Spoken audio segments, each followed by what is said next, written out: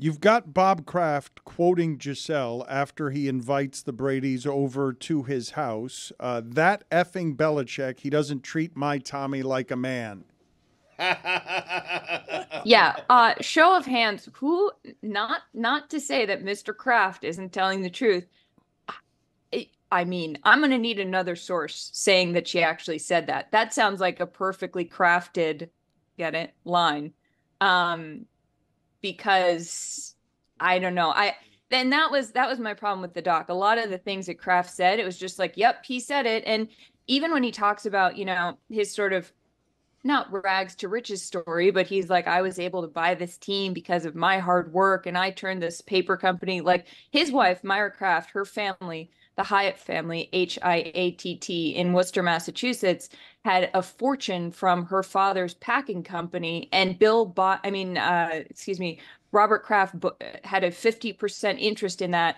And that is the capital that he used to be able to buy an NFL team. You can't, like, you need so much money to buy an NFL team. And at the time, it was the highest price anyone had paid for it. So there were a lot of things where it's like we weren't getting lies, but we also weren't necessarily getting like the full fleshed out truth, which I also understand because this was a doc that was meant to entertain people who weren't like as in the weeds on Myra Kraft as I happened to be. I'm surprised by the reaction because I figured all Boston fans, Patriot fans, just figured the same thing. Yeah, Belichick was the reason this dynasty broke up, right?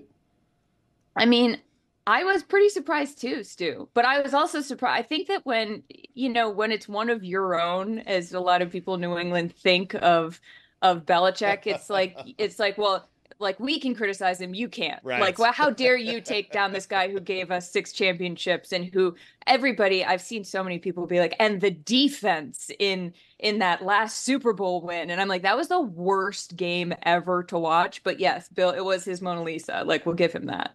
Charlotte, it's hard for me to believe that irascible, curmudgeonly Bill Belichick was agreeable for this project. What do you think?